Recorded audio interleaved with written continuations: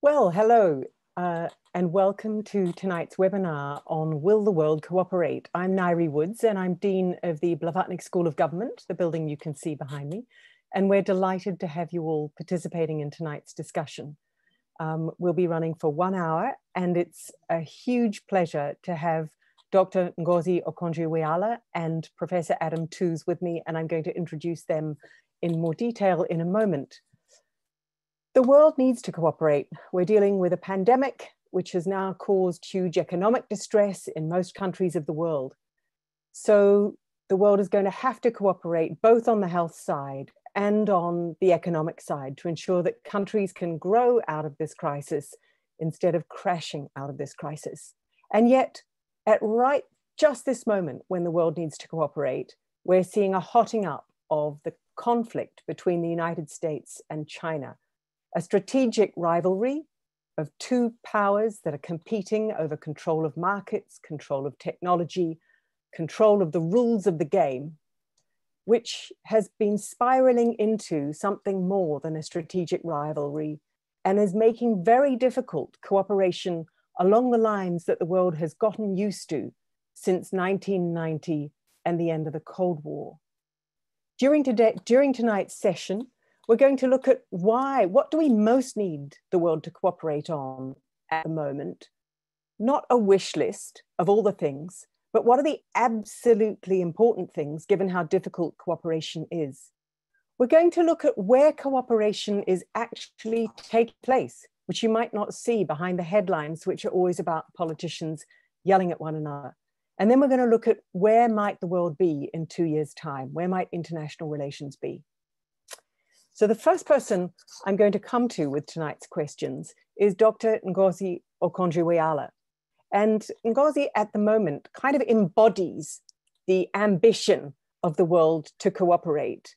Not only is she chair of Gavi and of course has a long background as finance minister in Nigeria, as managing director in the World Bank, but just in the last month, as institution after institution has realized they must cooperate, they have, of course, turned to Dr. Okonjo-Iweala. She's just been appointed the World Health Organization's special envoy for their access to COVID-19 tools accelerator.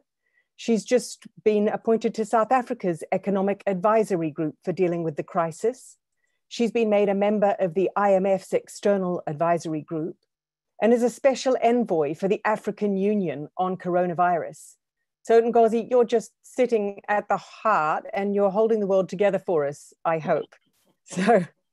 So where do we most need to cooperate and where is the best cooperation happening? Thank you, Ngaire. I wouldn't presume at all to be holding the world.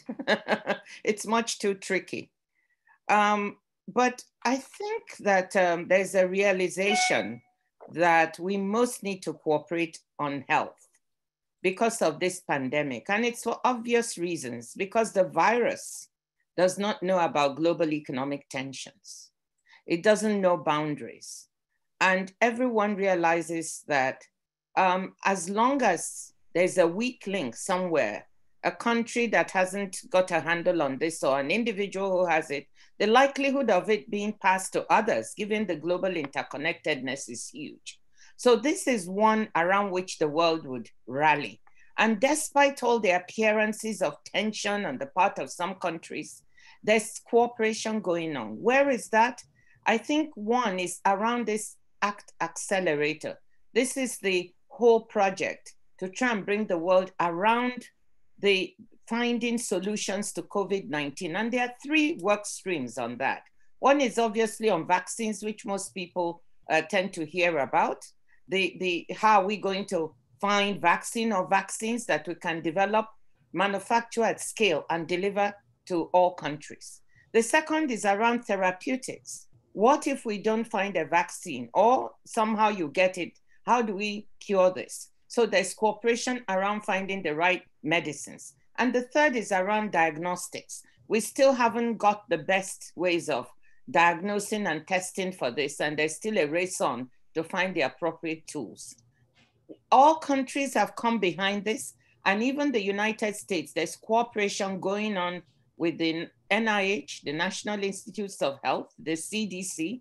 So at the scientific level, this is going on and many people may not know it. Sorry. So when we see in the headlines that President Trump has withdrawn funding from the World Health Organization, that it's being used as a scapegoat by governments, how seriously is that actually affecting cooperation from where you sit? I don't think it's too bad, Ngaire, and I'll tell you why. Because from the point of view of the private sector, they're certainly participating in this accelerator, and they and the scientific community are the ones who are working on the vaccines and the therapeutics and diagnostics. And at the scientific level, they are all cooperating, they're talking to each other, they're all desirous of finding something that can be used globally. So I can categorically say that. So whilst the rhetoric at the political level may seem hot, really at the scientific level, it's going on. A second area of cooperation that has even both at political and scientific level, everybody working together is also with Gavi. In a few days on June 4th, Gavi is going to have its fourth replenishment of 7.4 billion. And this is designed to bring the world to focus not only on COVID-19, but also on other infectious diseases. We must not take our eyes off that ball, because in DRC, whilst we were fighting Ebola, 2.5 times more people died of measles than died of Ebola. So the world is coming together on June 4th around routine other infectious diseases, and the US is part of it. China is part of it. Everybody is part of it, because we realize how serious this is. This is not well known to the world, but this is another area in which cooperation is going on. And finally, I want to say one thing I'm really proud of. There's cooperation within the African continent in a way I never saw it before. Great unity of purpose to rally around and make sure all countries have what they need. The African Union has created a platform for logistics, for buying test kits, for buying equipment that countries can visit. It will be launched in a week's time.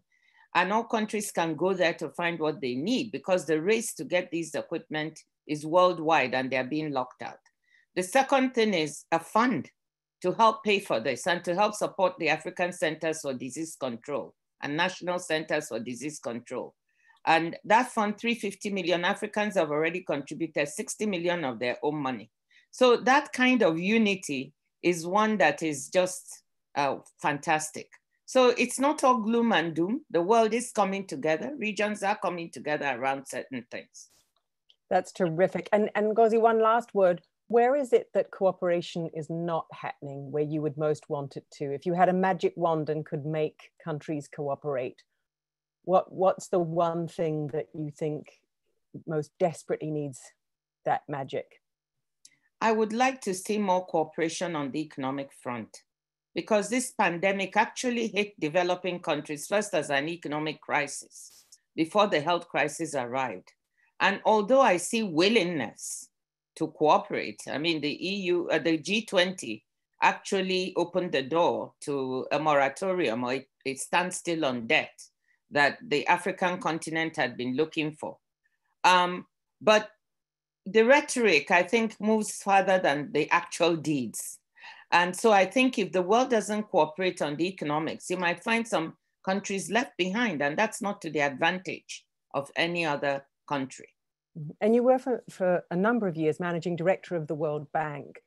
So when we look at that debt moratorium, which is quite modest for the countries concerned, is there a way, what would you be doing at the bank? Is there a way to sweat its balance sheet, to get the bank to take a little more risk, to get the bank to carry a little more load on this? Well, yes, I think there are a couple of things. First of all, the moratorium that has been granted is only till the end of this year and does not involve multilateral debt. It's for bilateral, and the private sector is being coaxed to come along with some difficulty. So we want that to be a 2-year standstill, because we think this crisis is going to be much longer, and African countries and other developing countries may need that time to look at their debt sustainability and reprofile debt or get some written off. So for the World Bank and the IMF has already, to some extent, given debt relief to the poorest countries, of which 19 are African, for 198 million. The World Bank, I think, can do maybe a couple of things. I think the most important is if it cannot do the moratorium, because they say this will hit their balance sheet and their credit rating, it can certainly provide fresh resources. And that's what many of the multilaterals want to do. So we're asking them to front load resources to help the countries. It's either you give the debt relief or you provide fresh money and provide it quickly. So they've given about 14 billion in commitments to African countries, for example. We want that to go to 35 billion within the next 6 months. And they seem able and willing to do that. Of course, they want another supplemental IDA, which is the concessional arm of the bank, the world to come around and support them with more money for that. And we are behind that. So the way you say, they say they can't, makes me think you think they can. And having been managing director of the organization, I would trust your judgment on that. But you think they actually can do more on debt relief? Well, you know, it's the fear of the credit rating agencies. You know, everybody is in terror or being terrorized by these credit rating agencies. And I must say something on that. Look, we are in unprecedented times. It's not business as usual. But credit rating agencies are carrying on business as usual. I mean, we must recognize that countries are dealing with something they haven't dealt with before, and they must have regulators and credit rating agencies need to get together and talk about some kind of forbearance for the times. It's because of this that the multilateral organizations are running scared, because they think that if they sweat their balance sheet a bit more, look at their loan equity ratios to see if there's more they can do there, this will draw the attention of the credit rating agencies. So I think there's something really, Ngaire, that needs to be fixed there. Well, let me on that note bring in Adam Tooze. And by the way, to the audience, you have a little Q&A button at the bottom of your screen. Someone just used it. I'm not the only one that gets to ask questions. Please fire in your questions and we'll make sure that you get some answers during this discussion. I'd like to bring in Adam Tooze. Adam's book, Crashed, How a Decade of Financial Crises Changed the World, is simply one of the best books I've read. And in that book, Adam, you tell us about the way the dense swap lines, that's to say the way the Federal Reserve in the United States lends to other central banks, I think you say saved Europe and saved the world during the crisis. This is the kind of cooperation most people don't get to look at and watch. Is that happening at the moment? Yes, it has happened. So the swap lines are a way of handling the fact that one of the ways in which the world system is deeply interconnected is that a very large part of global finance and trade is conducted in the dollar, the national currency of the United States. We don't have a global currency. The closest thing we've got is the SDR, which is the accounting unit and the internal credit unit of the IMF. And in the absence of a global currency, the dollar is the common denominator of much of global trade and finance. But in a crisis like we saw in 2008 and as we saw in March this year, funding in dollars suddenly gets very short. And there is then a stark pyramid, a hierarchy forms of banks, agencies, businesses that are more or less able to access dollars, very much determined also by the impact of the credit rating agencies that Ngozi was referring to. So in a moment of crisis like that, the question is, how do you drive dollars out into the global system? And if you're a privileged actor, a strong European or Asian bank with a branch in Wall Street in New York, the Fed will basically treat you as equivalent to an American bank and provide liquidity by means of the liquidity tools that we're all familiar with. But in 2008, they discovered that the European banks, which were at the time the dominant players in the transatlantic system of finance centered on the dollar, didn't have enough good collateral in New York to actually access dollars directly by way of the Fed. And so the Fed repurposed the liquidity swap line system, which had first really been innovated in the 1960s in the state, sort of in the desperate effort to maintain the Bretton Woods system, and repurposed it as a way of providing dollar liquidity to the global financial system, the global banking system, by way of the central banks of Europe and Japan. And that became a permanent system. So effectively what it means is that central banks, which are fiat money creators, so they can essentially generate claims in their own currency to an unlimited extent on their accounts by typing on a computer, can access dollars by the same mechanism. In other words, the ECB will credit the Fed with 500 billion euros, and the Fed will credit the ECB with equivalent amount of dollars. And I use that extraordinary number deliberately because from the September of 2008 onwards, the ECB, the Bank of England, the Bank of Japan, Swiss National Bank were granted unlimited access to dollars by way of this mechanism. And this was crucial to calming global funding stress in 2008. In 2013, that system became permanent for the core group of central banks that are in the money centers of the global economy, all of whom essentially on demand can draw down dollars on fixed term swaps, which then have just flipped around after 3 months generally.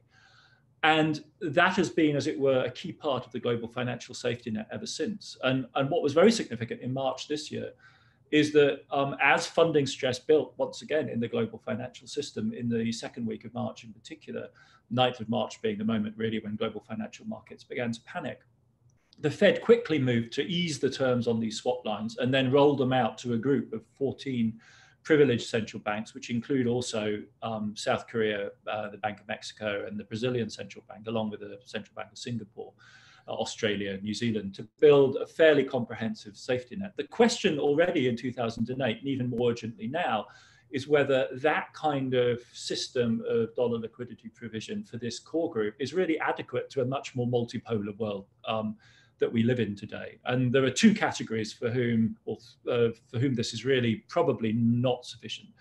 First of all, the large emerging markets that are outside this system and are perhaps in a weak position. So right now, I think we're particularly concerned about Turkey, South Africa for a while as well.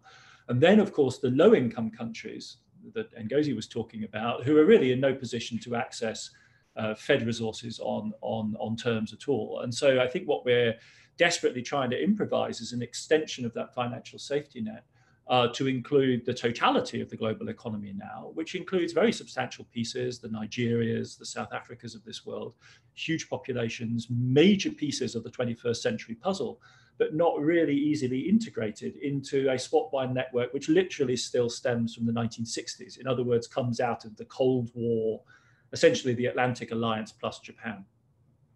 And how much is that swap line network, that stable core, which is now being held together by the Federal Reserve, a geopolitical one? So are we looking at a world where we've got those countries which are being backed and supported by China versus those that are being backed and supported by the United States? Tacitly, if you look, I'm a historian, so if you go inside, what minutes we can access of the Fed debates, it's quite clear. There's in fact a moment either on or off the record where somebody in the Fed says, we're doing geopolitics, we ought to check with the State Department. So it is quite clear that one of the criteria for admissions to the core Fed swap line is that you're a trusted partner of the United States. Interestingly, Indonesia apparently applied for a swap line this time round and was denied it. We think what the Fed then did was to improvise a so-called repo facility, which is a facility which allows, say, Indonesia, if it wanted to borrow against the strength of its treasury holdings. What the Fed is adjusting to is that there are multiple major reserve holders around the world now who all actually have quite a lot of good dollar collateral. And the Fed doesn't want them to sell that. And so the Fed needs to provide facilities. But yes, broadly speaking, the existing model, as I was suggesting, follows the outlines of the American core alliance system of the Cold War period. And China has responded to this since 2008 by very proactively building out a swap line network, which includes very large parts of the emerging market world. And the Bank of Japan also, for instance, has been highly innovative. The ECB much less so, but the Bank of Japan, for instance, provides extensive swap line facilities to India, to Indonesia as well. And the Bank of Japan can, of course, access the American system. So there may be some tacit intermediated system, but certainly around the Chinese system extends all the way to the City of London. So in 2013, when the Cameron government in Britain was pushing very hard to establish the City of London as the new centre for renminbi globalisation, the British government borrowed in renminbi, which is a major historic first, and then also built up a swap line network. So it's not exclusive. You can be part of the Chinese system and the American system in certain instances, but there are two distinct networks and very little prospect at all, I think, of the People's Bank of China and the Fed entering into an explicit agreement. Though some people thought that this new repo facility the Fed opened up might be a way through which the Chinese could access dollars in the Fed. But that is untried so far.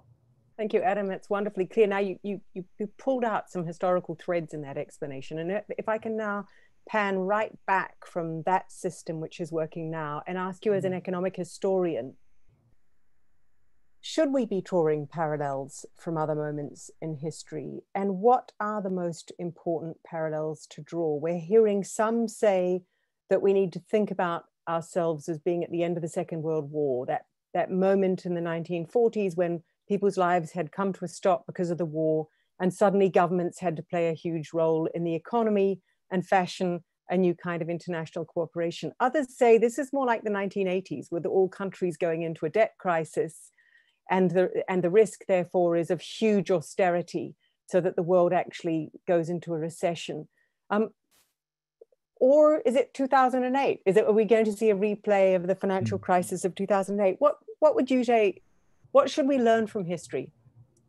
Well, I think historians fall into two camps. One sort of historian is very keen to remind people who are forgetful about bits of history the historian in question knows about, and wants to explain how you are naive to imagine that we're in a new world. Another sort of historian, to which I cleave, really wants us to help us to understand how the modern world is different from the past, how we have moved on in very dramatic ways, and I'm decidedly of that opinion.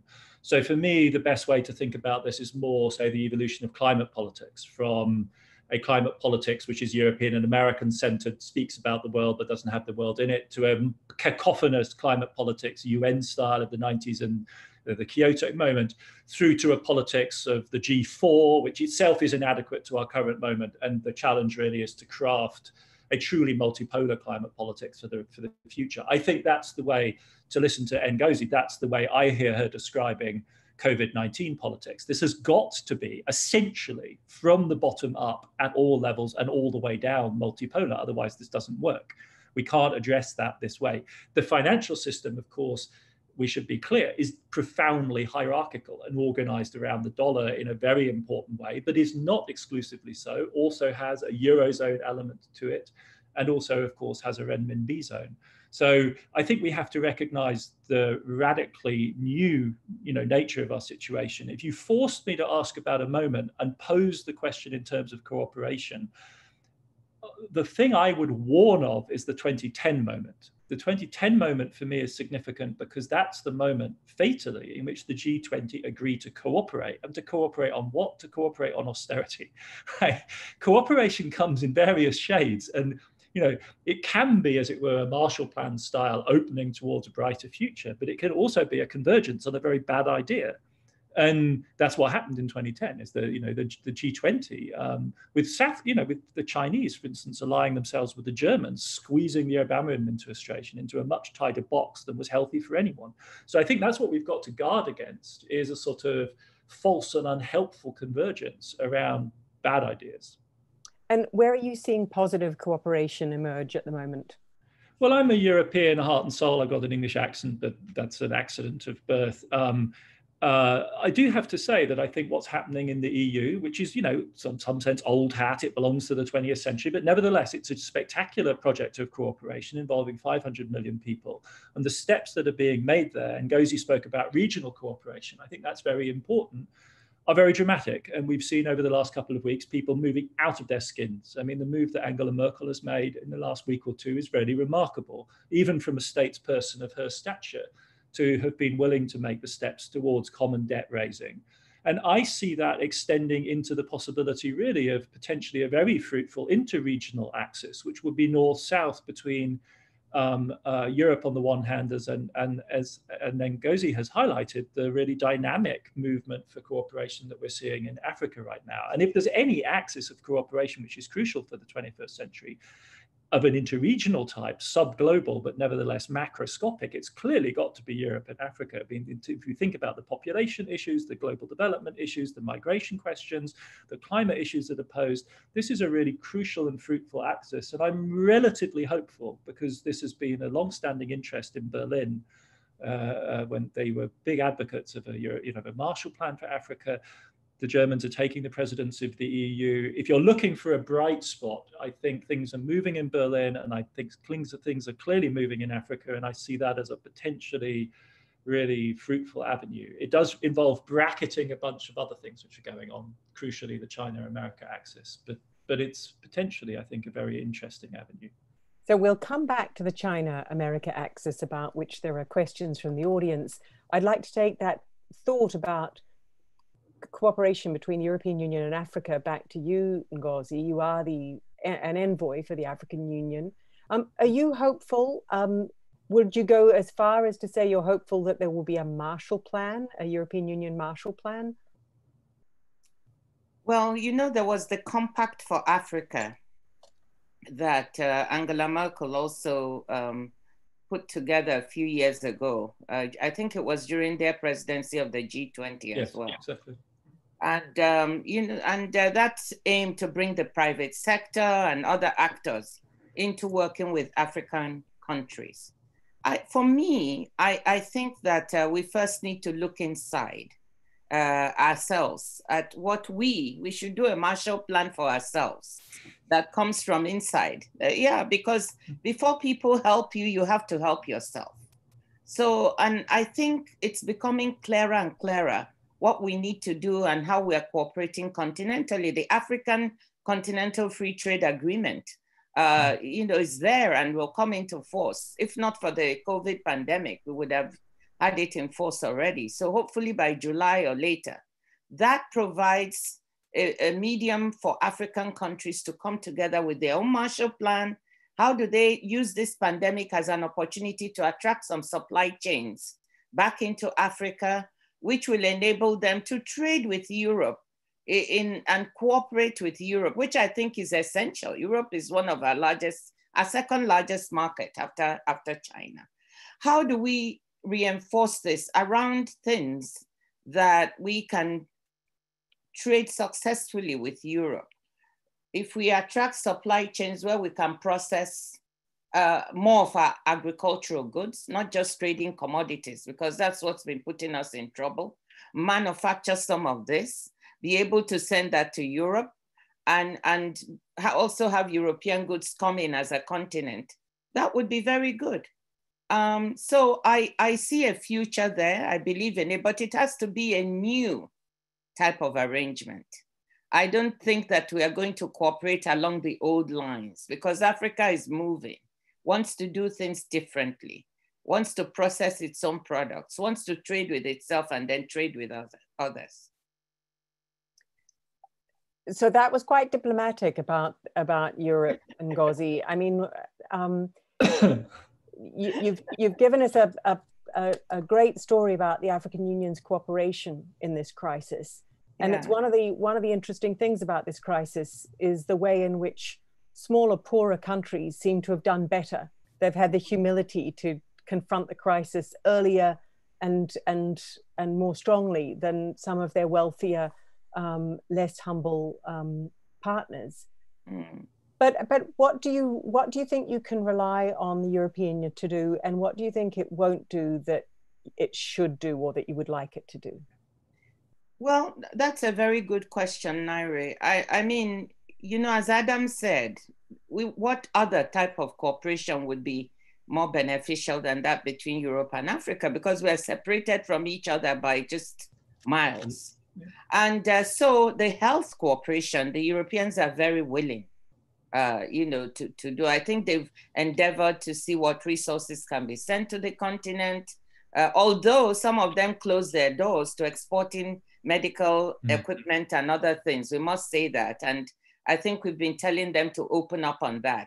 But there has been a willingness to talk about and support cooperation, and to even within the ACT Accelerator insist that when we do find vaccines or therapeutics, we must make sure there's equity and access for developing countries, especially Africa. So that is there. I think on the economic front, though, there's a lot of good rhetoric, but it hasn't really amounted to specific action the way that we would like it to be.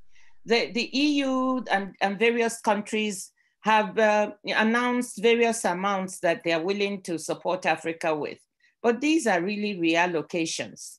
We haven't seen fresh money. And during this time, what we really need is additionality. We need fresh money. We don't need what was there already for something else to be reallocated to the pandemic. Yes, in the short term, it might make a little bit of sense, but in the longer term, you need to do more. That hasn't been as forthcoming. And I want to take up one issue that Adam mentioned, which is very important, the swap lines that are available to a select and privileged group. Of course, African countries are not part of this. Why is it good that the countries that are already rich and well-to-do have access to swap lines, but those that need it most have no access? Does this make any sense? We're saying, look, find a mechanism that can also extend the same swap lines to developing countries. Find a mechanism, and that exists. He talked about SDRs. Well, the G7 and G20 and all may not be willing to create new SDRs, but there are already existing SDRs that are in the reserves of the G7 countries, especially of Europe. And we're saying to the Europeans, can you lend these SDRs to the IMF at some kind of low rate, which can then now pass on that liquidity in a kind of swap line arrangement to African central banks, because they can pass this on to our private sector, to our businesses, in the same way that the rich countries are doing. And this is missing. This isn't being done. So I think that type of cooperation on the economic front, opening up the prospect to include other countries, is really vital. And I say that because it's not in the interest of Europe for Africa not to recover economically. It's actually against the interest of Europe. So I would want to urge them and urge Adam and everybody who has a voice to insist on this pooling of SDRs. If we get 100 billion SDRs pooled, that can generate 24 to 30 billion or so for African countries or more. And then we can take it from there. So the picture you are both giving us all is a picture of a world where every country has some pretty tough choices coming out of COVID-19. They're indebted, their private sector's indebted, their public sector's indebted, and then there's a small elite of countries that are going to be able to borrow from the United States, borrow from the capital markets, and they will be able, if they make the political choice so to do, they will be able to grow out of this crisis. And then you're showing us a world of all the other countries who may or may not be able to grow out of this crisis. They will only be able to grow out of this crisis if they have some access. And so far you've highlighted two problems. One is who will lend to them to do this? Will it be IMF, World Bank, because of expanded capacities that you're talking about? To what extent are the credit rating agencies going to prevent many of those countries from having access to capital markets? That second point, Adam, Ngozi brought up earlier, what is your take on the role that credit rating agencies will play, should play, and what can we do about that? Well, I mean, I agree with her that they are an inexplicably unaccountable kind of force in global finance. They operate even within the advanced economy world to the detriment, for instance, of the weaker players in the Eurozone system. The access of several members of the Eurozone to ECB support hangs on one or two downgrades. The role in general, what we've seen, I mean, in March, I think we were terrified of the possibility of a complete shutdown in access, a true sudden stop. And the funding flows, many of the people in the audience will have seen the numbers. The IIF came out with the first sets of figures earlier in the year, showed a really abrupt funding halt. And people were very anxious about South Africa's situation, which was on the edge of being downgraded from investment grade to junk. That produced a temporary, as it were, obstacle. It turns out that actually, as it were, having gotten over the shock of having been downgraded, South Africa actually has access to borrowing again. notably on domestic markets. And several large emerging market players have in fact been able to do bond issues in the face of this, in the face of what appeared to be a really savage shutdown. So I think that our most immediate fear in March, early April, that we were looking at a total sudden stop has somewhat alleviated. I think there are two types of country that are still, and this is assuming, or maybe three, that we're still really very concerned about. One of the big commodity producers where the full extent of the raw material price collapse is still working its way through. And there are going to be a number of very severely hit countries there, including Nigeria, Angola, several Latin American countries in that category. There are going to be large trouble spots like Turkey, which is, I think, in the eyes of many analysts, teetering on the edge of a potentially major crisis, massively compounded by politics in the sense that Erdogan's government is not willing to actually avail itself of IMF support, even if it were available. And then the third category are the low-income countries, who, many of them in sub-Saharan Africa, but not just there, that face a triple shock, really, in the terms of the fall in prices, the fall in prices of exports, the fall of remittances, and then the public health crisis that impacting them as well, and the capital market shutdown. And I think that's where, as it were, the most urgent concerns are about a sudden surge in poverty, food insecurity, and where, you know, support really needs to be targeted. But that general sense of a complete collapse of, you know, the entire non-core world's financing, I think that's somewhat alleviated, not in any way to downplay the seriousness of the situation of those three categories. And what else needs doing? Well, as Ngozi was saying, we need to get much more serious about the debt moratorium. It needs to be extended. It needs to be generous. And as she was also very tactfully commenting, it's clear that we need to strong arm the private creditors into cooperating on this. I think then that we do need to talk about IMF resources, because some of the large emerging market cases are so large that they would stress the IMF. And Ngozi is absolutely right that there's a job to be done in terms of redistributing SDR resources within the IMF. But one of the things that launched me on my rather perhaps over-optimistic visions of European-African cooperation is that ahead of the spring meetings, it was a joint appeal by European and African leaders to the meetings for not just a redistribution, but an expansion of SDR resources. And Angela Merkel has come back to that appeal just this week.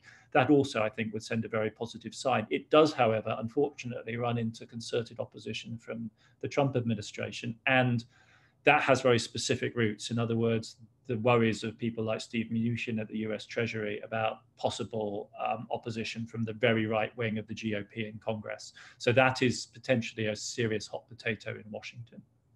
Yeah, I would add to that, Ngaire, if I may. The objection, you're absolutely right, Adam. I mean, there's also the issue that they feel that if you create new SDRs, the way they'll have to be distributed to certain countries, to Iran, Venezuela, and China, and so on. And so nobody wants them to get access to new SDRs. So there's a very strong political opposition. So I think Angela Merkel would be very helpful. The US is not opposed to pulling the already existing SDRs, and they're lying in the reserves of European banks, Americans, and they're not being used. So if you lend them at very low cost. Then the other thing I wanted to comment on, yes, you're absolutely right. That collapse of capital markets didn't happen. Some emerging markets actually went in and had access. But, you know, some of our countries that want to go in, if you look at the yields they're outrageous. I mean, why would Ghana, Nigeria, South Africa have yields in double digits at a time when people are willing to lend money to Germany at negative rates? I mean, you know, they're willing to lend money to Germany, not even, you know, I don't know how to term it. It makes no sense that yields on bonds, right, pay to hold their resources, that they have negative yields of about 0.3%, and you see yields on Nigeria of 11% or Ghana 10%, South Africa, you know, that doesn't reflect the realities of the risks. And so something is going on there that I'm not quite sure. Maybe it's not fair. It blocks us. So maybe, you know, Adam will have an answer to this. The perceived risks are too high. Yeah. So you've both highlighted that actually there are resources in the system. There are ways that countries will be able to access resources, even some of the poorest countries. But of course, that's not all they need. In almost every government of the world, there is already a raging argument about whether coming out of this crisis, they should tighten their belts or whether they should try to invest in growth. So Ngozi, you've sat on both sides of this. You've been finance minister in Nigeria trying to make decisions for the growth of the economy, and you've been managing director of the World Bank telling countries to tighten their belts. So let me ask you the question, if you were back in a finance ministry position in another country, who would you listen to for advice? Because every policymaker in the world is getting advice from all kinds of experts. So who would you go to for advice? Who would you listen to? Well, first of all, I would listen internally and look at my own situation and see what it needs, because not one size fits all. And look, Ngaire, the truth is most of the economies of the world are contracting. So this is the time you need, expansionary fiscal policies. Why do you think that the G7 and G20 are issuing fiscal stimulus in the order of 8 to 10% of GDP? Some have even gone as big as 20%. That's expansionary. Why do you think the central banks are coming out, as Adam said, and providing liquidity lines everywhere? We don't need austerity at this moment. I would listen to those saying, look, you need to grow yourself back out of this trouble. So we would certainly look at the budget and see where can we reallocate from expenditures that are not so critical to more priority expenditures in infrastructure and other areas that can really grow the economy. But on top of that, we need resources to expand. African countries have done all kinds of fiscal measures, but they were only able to issue 0.8% of GDP fiscal stimulus, about 1/10 of that of the rich countries. So there's no room, they don't have the fiscal space. So clearly, we need to have additional resources to expand. It's not the time for austerity. Mm-hmm. And Adam, you've gone up close to lots of financial crises. How would, if one of your friends rang and said, I'm finance minister, who should I listen to? Who would you tell them to take advice from?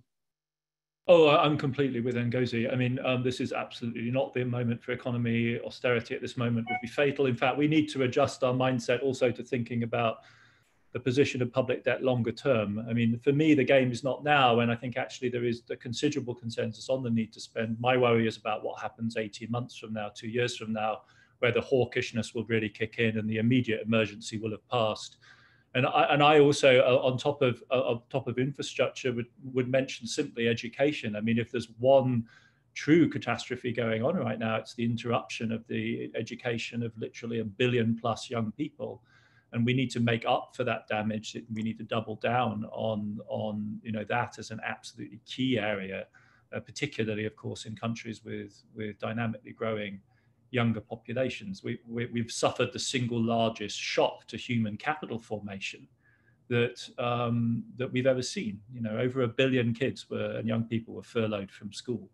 So no, this is go hell for leather, and we then need to find ways, basically along Japanese lines, of neutralizing public debt, and that's obviously an option for advanced economies. And we need to ensure, exactly as Ngozi is saying, that this doesn't become, a compounder of existing inequality, in which the rich countries apparently don't have budget constraints and are no longer terrorized by bond vigilantes, and those further down the pecking order have to worry about every cent. That's imperative, because otherwise this shock does have, I think, the capacity. And this isn't new after all. The gloss has come off the emerging market growth story for a while now. It's really been off since the taper tantrum of 2013. It hasn't previously taken on the dimensions of a comprehensive shock to all of the emerging markets simultaneously. It's been case by case, region by region, but look at Nigeria, look at Argentina, look at Brazil. All of them have been struggling since 2014, 2015. Likewise, South Africa. These are no longer successful, the successful growth stories of a decade ago. And so really finding a way of restarting that growth engine is imperative. Now, it's been refreshing to have a conversation about global cooperation, which is not focused on President Trump and on President Xi Jinping, right? But I we got to go there. But I think it would be interesting to hear.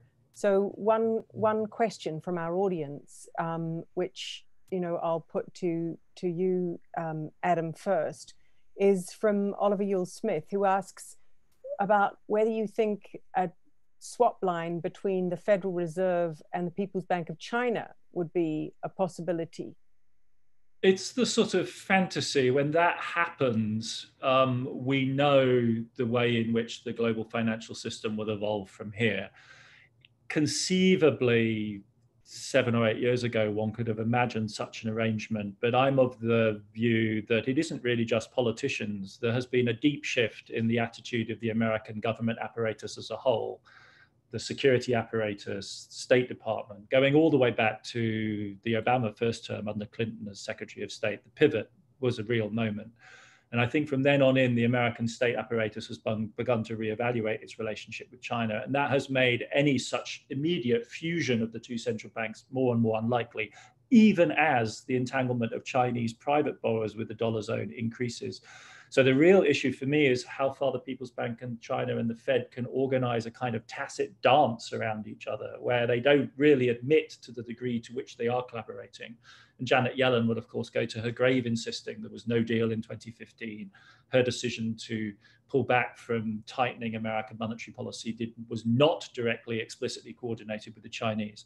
But in 2015, that's what happened. When China was last under massive pressure, the Fed aborted its tightening until the end of the year. That's the kind of cooperation on which I think we're going to increasingly rely. And it's two-sided. How the Chinese manage their exchange rate is crucial for all of the emerging market economies, which are tightly connected with them, crucial for Australia. So far, the People's Bank of China has played a very cautious game in responding to this crisis. Altogether, China has. And so those are the sorts of areas of tacit cooperation I think that are realistic and we should look for. But you sound quite optimistic about that. Oh, well, that's because you're asking me about monetary policy and that dimension of policy making. And I think, we need to distinguish at least 4 zones, right? One is, as it were, the politicians, the Trumps, the Xis of this world. Another are the central bankers, which I would think of as the most, they're a little bit like Ngozi's scientists, vaccine cooperators. There's a common project, which is managing financial stability. They're quite tightly networked. A whole nother area is trade negotiation. And you have the Robert Lighthizer of this world who are banging around the world, engaged in very hard-nosed diplomacy. And then in the background, in every major state is, of course, the security apparatus, the military, the intelligence services, who do not view the world necessarily in positive sum terms. It's not their job. Their view of the world is, sociologically, it's bred into them to view the world in terms of conflict rather than cooperation. And those 4 elements are at war with each other. Sometimes you can coordinate them all. In a Marshall Plan moment, you can coordinate them, all of those different facets of statecraft, if you like, into a single vision. That's not the space that we're in at all. So the cooperation that we rely on depends, in a sense, on the incoherence of American government. Right now, I would be terrified if I thought the Fed was actually aligned with the rest of American policy. There's a mercy in incoherence. So Ngozi, how do you see this? The political world like to toss around the word decoupling, with sort of gay abandon about the United States and China heading into totally different spheres.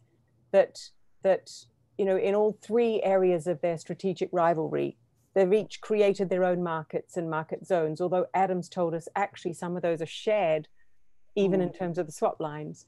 They're each competing to outdo each other on technology, although they are, of course, still dependent, although they're trying to become independent of each other in pushing forward technology. And then, of course, they're fighting over who gets to set the rules of the game. And some would say we're heading into 2 separate worlds, and that countries such as countries in Africa are going to be forced to choose which camp they're in. Is that the world you think we're heading to, or do you see a different pattern of both cooperation and of choices for small countries to make? Well, first of all, for the big countries, it's absolutely true on this issue of rivalry and tension on all the 4 fronts. However, I think that there will begin to emerge a picture in which these countries see that they can compete and collaborate. And what we would hope is that they'll define the spheres under which cooperation is absolutely necessary, because the globe needs to fix some things together, and then they can compete in other areas. This is done in the private sector. You will see in private companies that both compete and collaborate. They collaborate in certain areas to deliver a good or a service, and they compete in other areas. I think the public sector needs to learn to do that. And those areas like the pandemic or climate change, where there are global public goods, it's a question of the global commons. I would think we have to outline the 2 or 3 areas. So that's that. The second point I want to make is that developing countries, including Africa, certainly do not want to be caught in the middle of this. We don't want to become pawns in any power games. And we want to be in the middle. There are countries that have succeeded in doing that. After all, Singapore has the best relationship you could think of with China and also with the US, and is trusted by both sides. I would hope that for some of us developing countries, we'll be able to have a position in which we can work with both sides if there's going to be this kind of continued tension. We don't want to be in the middle. We can even help them build bridges towards each other. Shouldn't be passive in that way. We can help, but we don't want to be pawns. So I think that it's to our advantage, because we're still developing. If there are technologies or resources that are easier for us to get and cheaper from China, why not? That doesn't stop us collaborating with the US on other technologies that are also good for us to have. I want most countries that I know want to be in that situation. They don't want to be caught in between. The time of the Cold War, where you were either on one side or the other, is over. I think we're a little wiser and smarter, and we are going to, there'll be arbitrage. It's our time to sort out who will be with us and help us in each particular area. And finally, on that issue, Adam, what's the hardest bit of the China-US relationship to decouple? When it really comes down to it, if these two countries' leadership were really quite determined to go their separate ways, what's the hard rock they're going to find in their way? What's the hardest thing to disentangle in the relationship? Well, they've already broached tech, which is pretty tough. But I'm an academic. I'm very privileged to be part of the American private university system. The single most grievous damage that would be done would be if America moved hard to remove Chinese students from the American university system. It would be a spectacular act of self-harm and a huge historic loss. And there are signs that they're moving in that direction in key areas. I personally have received emails instructing me which bits of the Chinese university system I'm no longer permitted to engage in any cooperation with. There may be good or bad reasons for that. I'm in no position to judge. I'm no security expert, but watching that happen as a teacher, as an intellectual, as a university academic, watching these, this antagonism extend into the classroom, into the laboratory, to the library, is the most heartbreaking and awful thing to see. And I sincerely hope that it doesn't come to that, because it would really be a historic break. There are, I think, almost 300,000 Chinese students that we're fortunate enough to have in the American system. The potential, contribution that those brilliant people can make to the development of human capital and technology and science and the humanities is just, huge. They already do on a vast scale. And the idea that this could be politicized and torn apart is you can see, it makes me emotional. It's terrifying and infuriating and horrific. And which country, sorry to come back to the kind of judgment that you don't want to make, but which of the two countries would it damage the most? Well, I can speak about the United States, not as an American, but as a member of the university system. It would damage us profoundly.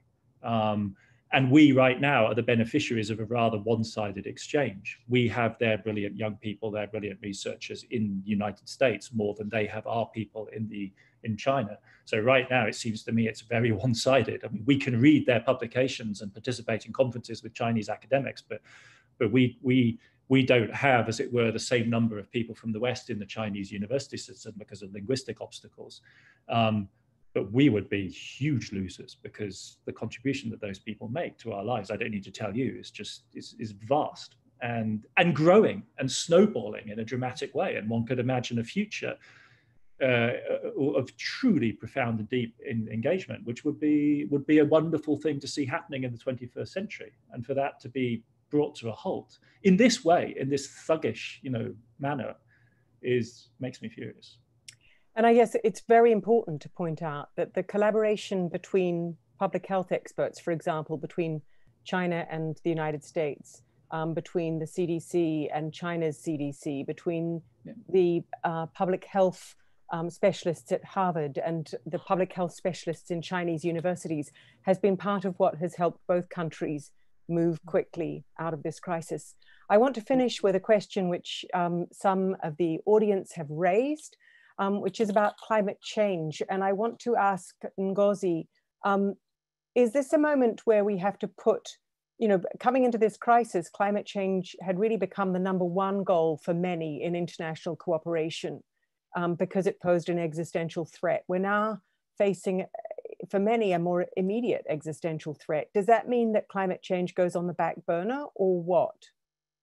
Absolutely not. I mean, the existential threat of climate change has not gone away. We had a temporary reprieve because of the lockdowns and economic activity, sort of dying down a bit, and people could see an improvement of 70. They actually measured it in our cities. I think 17% fall in carbon emissions or thereabouts. So it's still high. Actually, I think there's an opportunity in this pandemic for us. We are going to have lots of money for fiscal stimulus. In the US, it's 3 trillion already, could go to 6 trillion. In the developed countries, lots of money. Hopefully in the developing countries, some, not near the amount. What do we do with this as we try to re-stimulate our economies? How do we build back better, as some are saying? I think we must build back better in a more climate conscious way. If we want to rebuild infrastructure, are we going to go back to the old way that is very dependent on fossil fuels? Are we going to move more to renewables, even to a transition from oil and coal to gas and then to renewables? We need to do something like that. And whilst doing it, we must pay attention to what is people talk about the just transition. Because in doing this building back, in trying to take account of climate change, certain things are changing. Certain sectors will have to go away and certain new ones will come up. How we manage the people involved in these transitions so that they are well treated, that's crucial. So I do absolutely believe that the issue of climate change is still critical. And we should see this crisis as an opportunity to do better on climate change, not do worse. Thank you, Ngozi and Adam. Tonight we've addressed the question of will the world cooperate? And we've seen that even at a time when countries are turning inward, partly because people can't travel, partly because suddenly this crisis has shone a pretty harsh spotlight on things that are wrong in every country of the world. And so we are seeing governments turn inward. And yet I think tonight's discussion has shown us that there is not a single country in the world that will not depend upon its relations with its neighbors, with its allies, and even with those that are its strategic rivals. I'm optimistic listening to Adam and Ngozi about the ways in which, even underneath the loud disagreements of politicians, cooperation is continuing, whether it's among the scientists, the medics, the epidemiologists, the vaccine creators that Ngozi is stitching together in her many roles, or whether it's among the central bank governors and central bank staff and officials and the finance sectors that Adam has described for us. At the same time, I think we're left with a very strong feeling that there's a lot on the knife edge at the moment, that countries are they both need the resources to grow out of this crisis, but they also need the advice and strength to make the choices which will enable them to grow out of this crisis. That many are being presented with a playbook which says, just try to tighten the belt, you no longer have the resources. And we're asking a lot of our political leaders around the world to raise up their sights, to do more at home, and in order to do more at home, to be more abroad. Can I thank you all? Can I thank the participants tonight for their outstanding questions? And we will keep the question and answer column so that anyone so that our speakers tonight can reflect on it afterwards, because you've made some fabulous points. And could I thank, on behalf of all of you, Professor Adam Tooze and Dr. Ngozi Okonjo-Iweala for joining us and educating us for a fantastic hour. Thank you so much. Thank you. Thank you, Ngaire. Thank you.